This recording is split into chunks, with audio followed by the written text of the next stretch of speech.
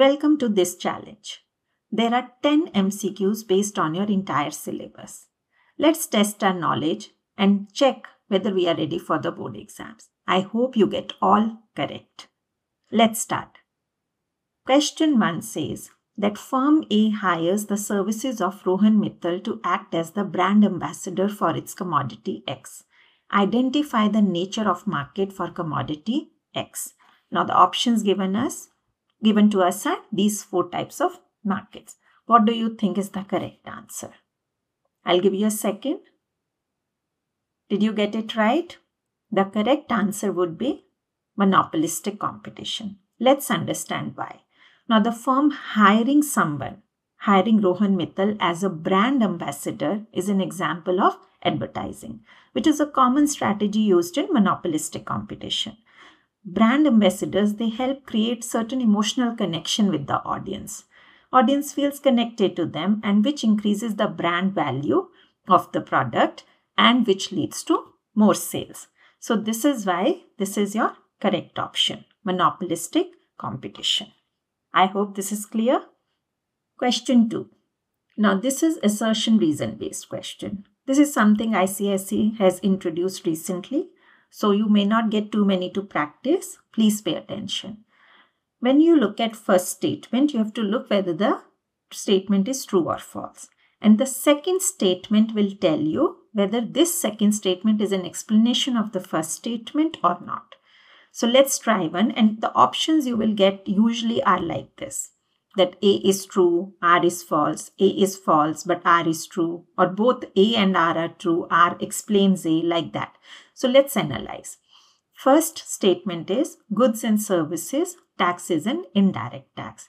It's true, isn't it? GST is a type of indirect tax where it is collected by the business and paid to the government, but the burden of the tax is ultimately borne by the consumer. GST is an indirect tax. It satisfies the definition of indirect tax.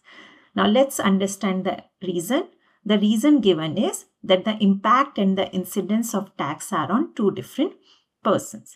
That's also true. The impact means it's impact of the tax. It refers to who is legally responsible for paying it. So in our case, the seller is legally responsible for paying it. And the term incidence of tax means it refers to who actually bears the burden, which is consumer in our case. So in the case of GST, businesses collect the tax from customers and remit it to the government, making it an indirect tax where the impact and incidence are on different persons. So since R is explaining correctly that why GST is an indirect tax, the correct answer would be this one. Both A and R are true and R explains A. I hope this is clear and I hope you understand how you are going to solve them step by step. Now let's move to the third question. Third question says, which factor out of the following serves as the primary source of consumption? The options given to us are land, labor, capital, and entrepreneur. Now, these are all factors of production. So, which factor serves as the primary source of consumption? What do you think is the correct answer? What is consumption? Consumption refers to the use of goods and services to satisfy human wants. Now, among these 4 factors of production, obviously, we can understand that labor would be the source of consumption, primary source of consumption, because labor includes all workers, all individuals. They are the ones who will earn wages, which they use to produce goods and services, to purchase goods and services. And households primarily, they compose of labor and they are the main consumers in an economy.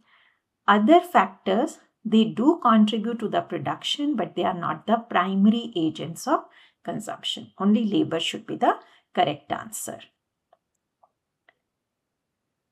This question is fourth question. When will a demand curve take the shape of a rectangular hyperbola? I hope you all understand the term what is rectangular hyperbola. Rectangular hyperbola means that the area of any rectangle drawn below that curve is same.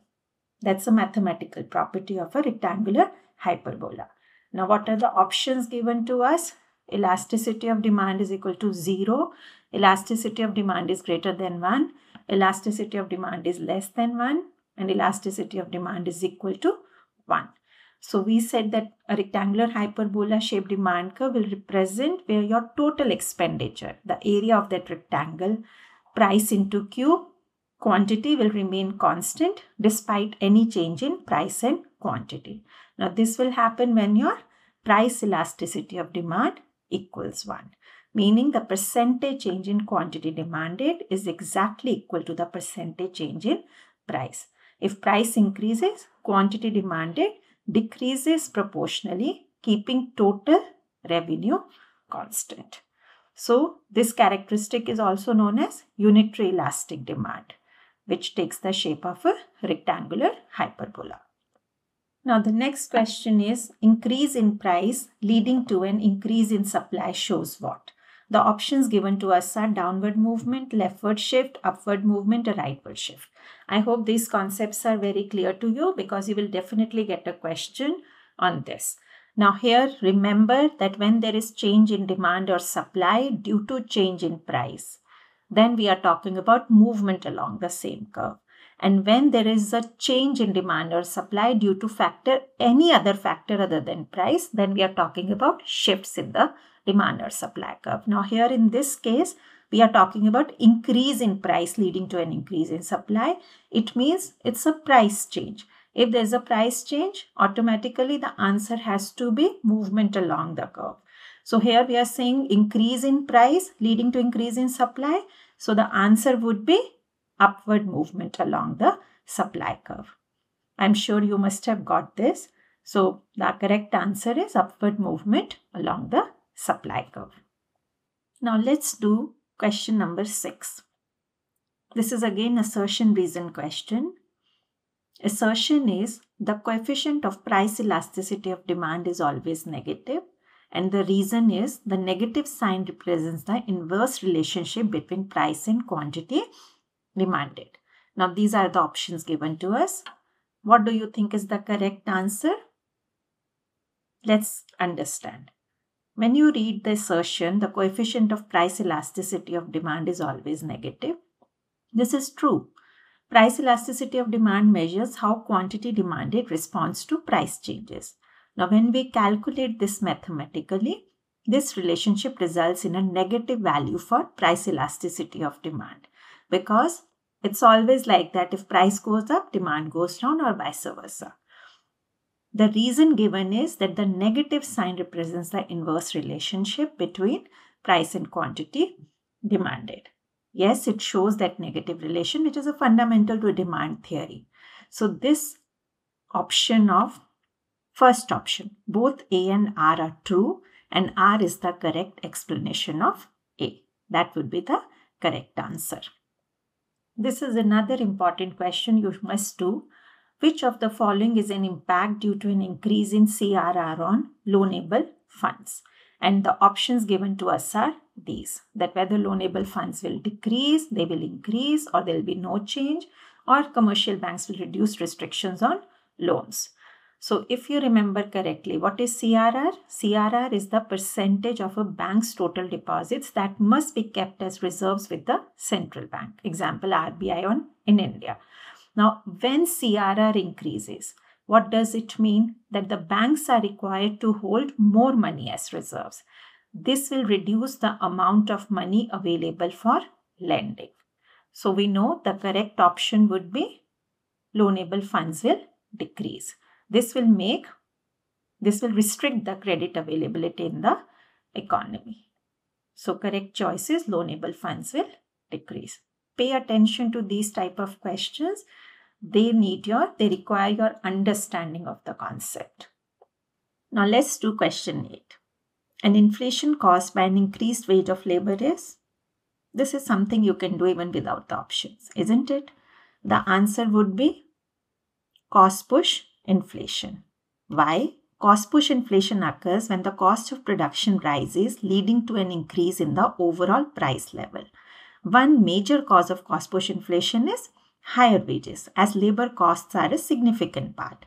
Now, when wages increase, what do firms do? They pass on the higher cost to consumers by raising prices, causing inflation. And if you look at the other options, they anyway are not due to wage increase. Demand pull inflation is when demand exceeds supply. Hyperinflation is totally something different, which is out of control inflation. And galloping inflation is which is very high inflation, above 10%, but not uncontrollable inflation. So the correct option is cost push inflation. Question 9. Under dash, each firm produces a considerable proportion of the total output. Now, what are the options given to us? These are different types of markets. Now, this is a little tricky question. Just don't be in a hurry. Now, under dash, each firm produces a considerable proportion of the total output. What do you think is the correct answer? If you look at perfect competition, you have many small firms, they exist, each producing a rather insignificant portion of the total output. They are price takers, isn't it?